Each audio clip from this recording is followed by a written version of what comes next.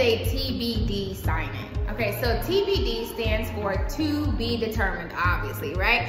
But it basically means we have the signing appointment, but we don't know when it needs to close. And you're probably thinking, like, why in the world would you not know when it needs to close?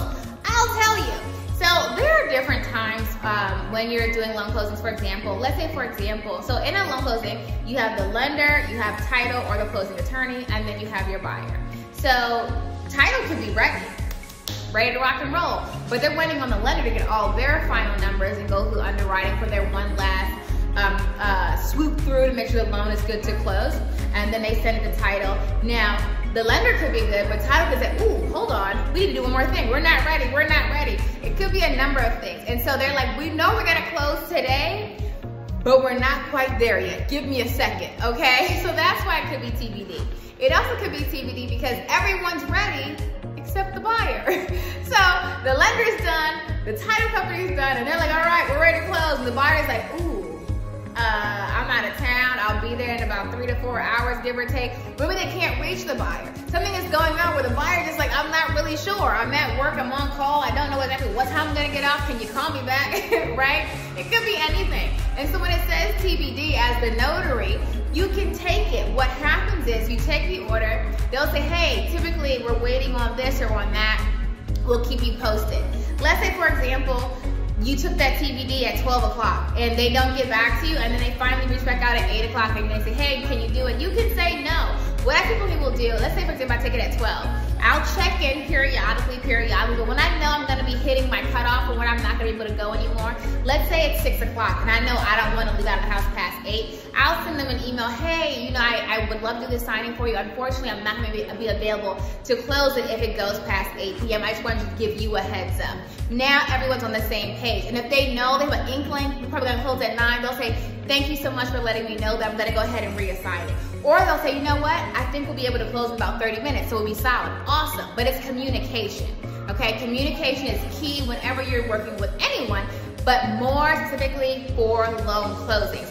Everyone has to work together. The lender, the title company, the borrower, and you. You all have to work together for this loan to even close and be a successful transaction. So that's also why I say you have to understand the entire industry of loans.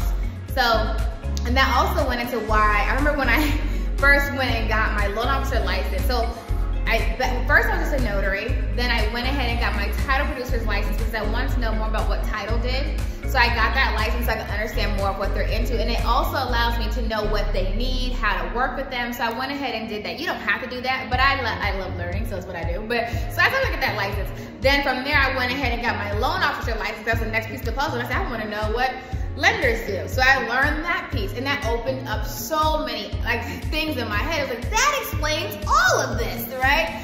And that also explains why, when I did that, I learned why you should never try to explain a loan closing, especially their figures, because you would think, oh, this always happened. When I became a loan officer, do you know how many lenders there are? Do you know how many products there are? Do you know lenders change what they're gonna do almost every day? Like, hey, we got a new way to close this loan. It's like, whoa, okay? So for you to think that, well, all loans have to move like this. No.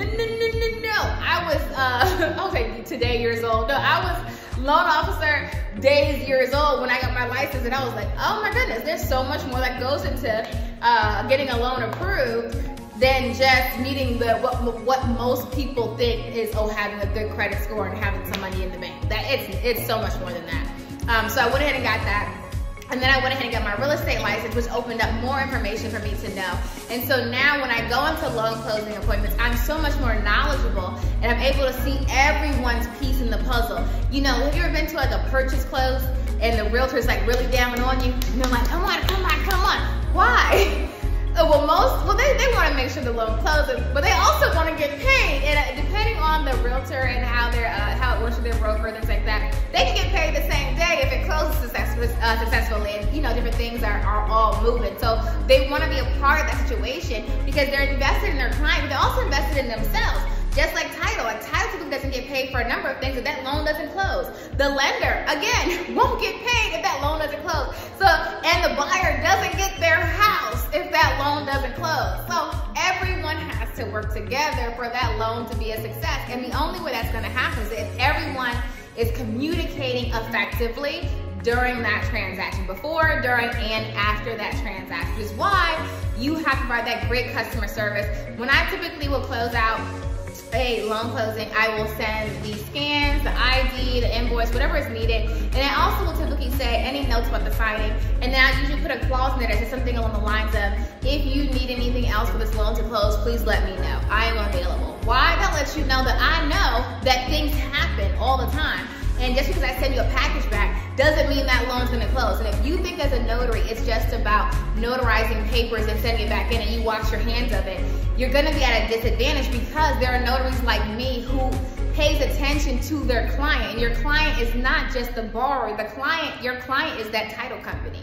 And if you take care of that title company and you help them get those loans closed, then now you're feeding the title company and they will feed you in return. I can't tell you the amount of times that I've caught corrections on documents and notified titles so they could fix it, and they thanked me. Or said, you know, I had a closing recently where I did the closing and the title company was in the same city and they gave me a shipping label, but I said, hey, I'm gonna drop it off. And they were laughing like, you know, you could have, you know, put a thing. I said, yeah, but you pay for FedEx and you pay for UPS. And it's no point.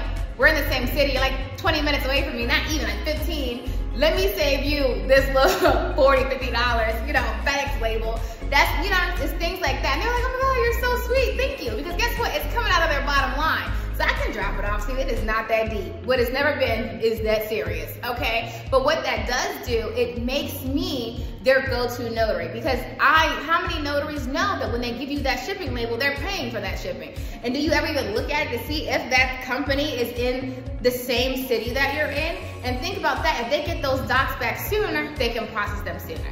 And it doesn't mean that you have to go out of your way and drive an hour to drop a package off. I'm not saying that. I'm saying when it's convenient and you can make it work, why not care about your client, who is that title company? You see what I'm saying? These are the things that make a good notary stand out and become a great notary. But I hope that helped you. If you want to learn more, definitely get into my training online. You guys know where to find me. NotaryToNotary.com. You can become a great notary. A successful notary, you have to learn how to do it. And I always say, if there's anyone in your state that's doing it successfully and making money, you can do the same thing. And if you're not, it's because you're missing something. It's not that it doesn't work, it's that you don't work. No, it's not that it doesn't work, it's that you haven't put the pieces in place for it to work for you.